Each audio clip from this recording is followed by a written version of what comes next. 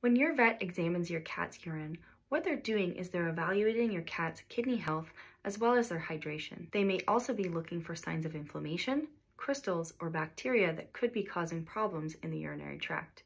If your vet asks you to collect a urine sample at home, your best bet is to use a clean, dry, and empty litter box.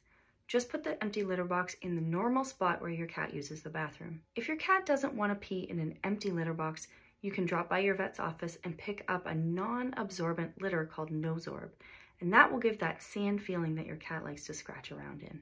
When you go to bring the sample into the clinic, what you want to do is dump the contents of the litter box, including the Nosorb, into a Ziploc bag or a clean, dry, lidded Tupperware container.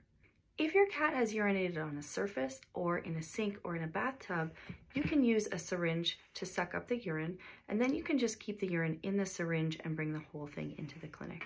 If it's going to be more than 2 hours before you can bring your sample in, make sure you pop it in the fridge so it remains as fresh as possible. And samples that are more than 24 hours old are often not that useful.